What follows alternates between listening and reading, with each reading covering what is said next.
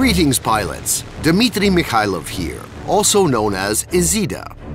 In today's barrel roll, I'll be showing you a remarkable German plane, the Messerschmitt Bf 109 F-4.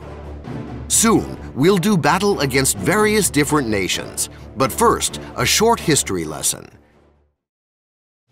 The German aviation industry was only able to fully adopt production of the Friedrichs in March to April of 1941. And in as early as July 1941, the first Friedrichs fell into the hands of Soviets and British experts almost simultaneously. A JG-26 commander, Major Rolf Pingel, unsuccessfully attacked an English bomber, his Bf 109 F-2 taking a hit to the radiator in the process. The German pilot was forced to belly land his 109 in British territory. It emerged that the plane had been equipped with the scarce MG-151-20 gun at Pingel's request, while still on the factory floor, at a time when other German pilots were flying with the 15mm MG-151. This was standard practice. Manufacturers would slightly modify fighters specially for flying aces, giving them unique characteristics. A well-known example are the engines of two Bf 109 F-2s belonging to Adolf Galland, which ran on 100-octane fuel and apparently provided slightly more power than the standard models. Moving on, the first opponent we'll be doing battle with is the USSR. At rank 3, our main rivals are the Yak-9, the Yak-3, the La-5FN, and the E-185. At the beginning of the battle, we can safely gain some height and move towards the enemy. It won't be easy to get above us. While we gain height, we'll overheat, but since we have water cooling, we simply turn off the afterburner until the temperature drops to a safe level. If our opponent reaches the same height and heads straight for us, we can disengage in the following way.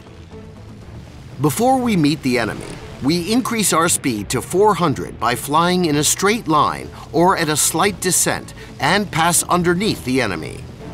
If you and the Soviet plane are one-on-one, your opponent will be certain of his superior position due to his good maneuverability and will likely try to turn to face you immediately. But if we were lower when we diverged with the enemy, we pull up and reduce our throttle to 80% at the high point of our loop. Now we have a reasonably good chance to turn towards the enemy first.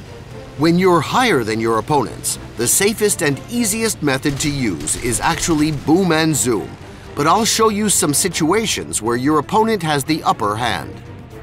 For example, you descend, shoot down a plane, and then you find an opponent above you. Following this, you have to constantly build up speed, and when your opponent comes close to you, fly upwards, letting him pass beneath you. When you're at the apex, you have time to think of who to attack or where to go to escape from attacks. In the best-case scenario, you may be able to avoid attacks from 3 opponents at once, sometimes even counterattacking in the process. This is no easy task. It requires good skills with the throttle and flaps, but we'll talk about that a little later. I have the following general tips for battles against the USSR. You won't escape from a Yak-3, La-5N, or E-185 in a straight line, but you might in a dive. A spiral climb is possible, but risky. The Soviet Yaks have a good roll rate, and they are able to correct their course to match your trajectory in time. It's easier to pass such opponents at high speed with wider maneuvers.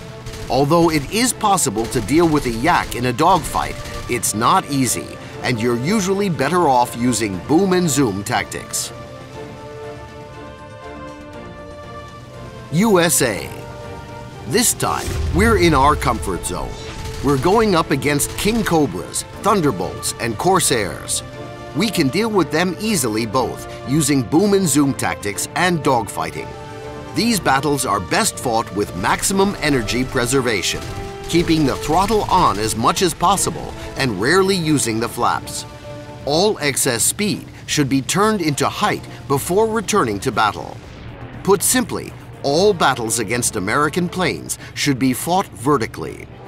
The only opponent capable of outperforming us in a dogfight is the Hellcat, which we'll encounter from time to time. We have to be more careful with this one. Strafe attacks are best against it.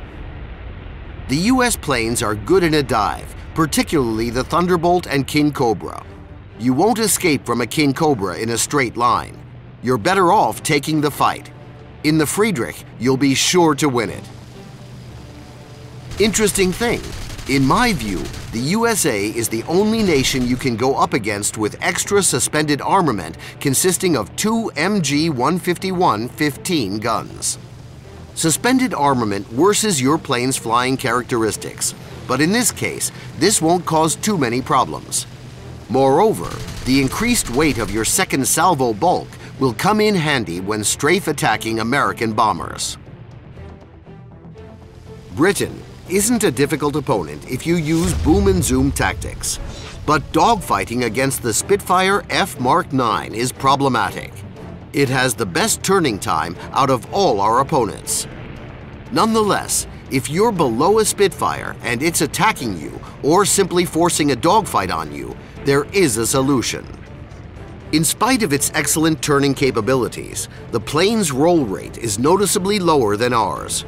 As a result, if we constantly break our trajectory, the Spitfire will have a hard time successfully firing on us. In this case, it's also important to keep an optimal speed and take off the throttle and release the flaps in time to force your opponent to fly past you. Spiral climbs and barrel rolls work great. Scissors should only be used at high speeds, as the Spitfire's altitude control will be significantly lower, and even then, you should constantly break your trajectory by rolling the plane. All this will make you as awkward an opponent as possible for the Spitfire. The barrel roll episode on throttle and flaps contains a lot of information about this, and I strongly recommend watching it. Let's not forget about the Typhoon either, an excellent plane capable of catching up to Luftwaffe planes in a dive. It does well in dogfights, but is not as good as the Spitfire in this regard. Attacking such a plane with boom and zoom tactics will be difficult. An experienced opponent will dive and let you fly past him. You'll need some patience here. Sooner or later, you'll force him to the ground. But don't forget that targets remaining at a higher altitude are your priority. Well, that's about it. If you learn to use the Messerschmitt Bf 109 F-4 properly, you're sure to fall in love with this plane. Please subscribe to the channel and give us a thumbs up if you liked the video. I'd also be grateful for your comments with suggestions and requests for future videos. After all of this is done for you. And on that note, I'll say goodbye. Have a nice day and good luck in the War Thunder skies.